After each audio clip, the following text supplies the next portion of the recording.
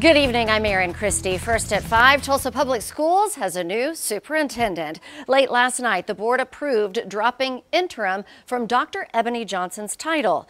State Superintendent Ryan Walters has said for months leadership is what is needed to turn TPS around. But today it's clear this decision isn't the one that will loosen Walters' leash on the district. Thank you. That means this motion passes. By a vote of 4-2 with 1 abstaining, Dr. Ebony Johnson is Tulsa Public Schools' new superintendent. Cheers showing majority approval inside. Board President Stacy Woolley said it's what Tulsans wanted.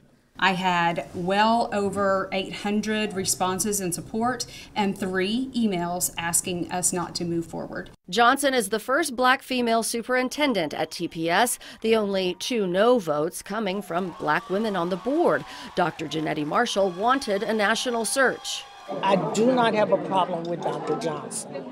I have a problem, as I stated earlier, with the process and the fact that we manipulated our way through avoiding the process. Board member John Croissant argued not only is Johnson qualified, immediate calls for change coming from the state didn't allow time for a lengthy national search. We've got our girl. Although he didn't have a say in the process, State Superintendent Ryan Walters called for a national search as well.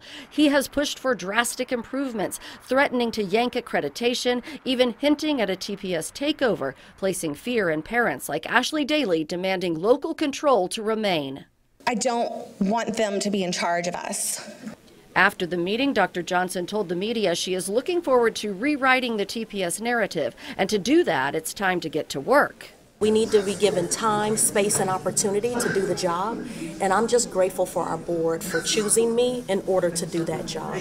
In August, Walters told 2 News leadership was the problem. It ultimately forced Dr. Deborah Gist out, but Walters is not satisfied with the new choice, in a statement saying in part, despite months of assurances from TPS that it would take seriously the profoundly troubling issues in the district, the TPS board showed the exact opposite last night, adding, TPS is barreling toward drastic action being taken.